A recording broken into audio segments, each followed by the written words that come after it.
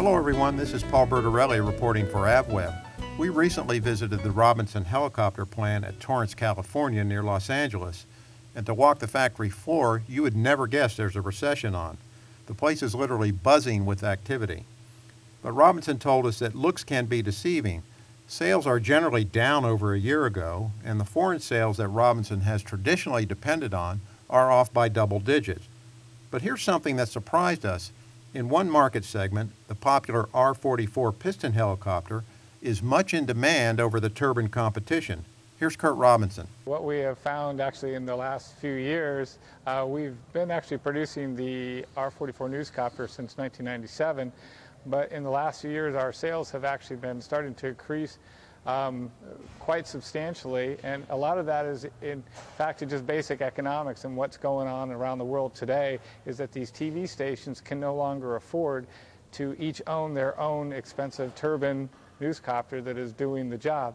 So they have been looking to either pooling or downsizing, and because the ENG equipment itself has been getting much smaller and lighter, it has actually just kind of walked its way into our ballpark and what we do best. So we are seeing our sales of the newscopters lately have been very strong.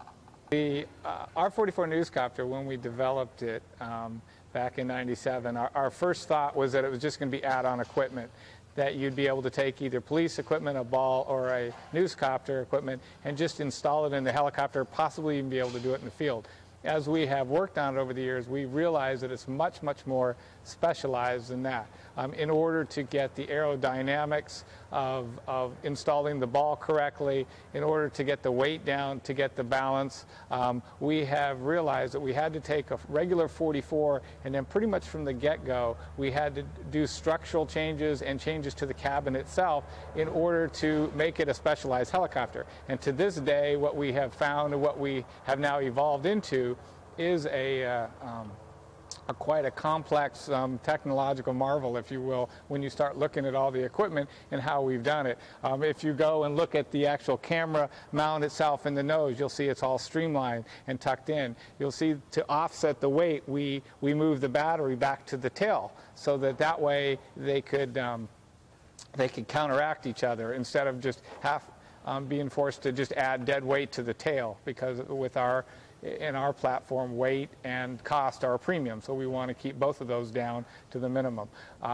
We have actually mounted lipstick cameras right immediately on the tail. We've done the wiring and the shielding that is necessary when you're talking about trying to transmit 60, 70 miles, and then also be able to talk on your regular comm radios and do a lot of things at once. We actually have people that are doing both a television broadcast, live broadcast, or somebody in another seat may actually be doing a radio broadcast, and they can be doing this simultaneously. The current camera that's installed in the newscopter is the HDL-20 that's manufactured by Ikegami.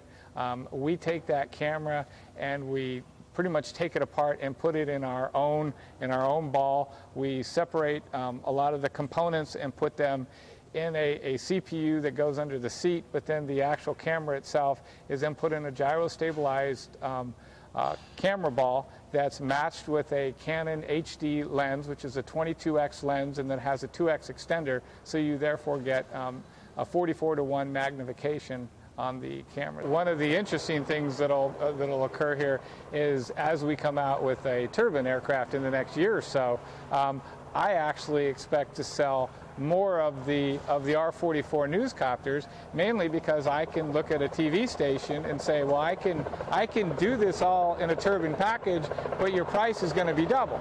Okay, or I can do it here. This is really what you need. This is what will get you that picture that's on the TV screen that everybody needs to see.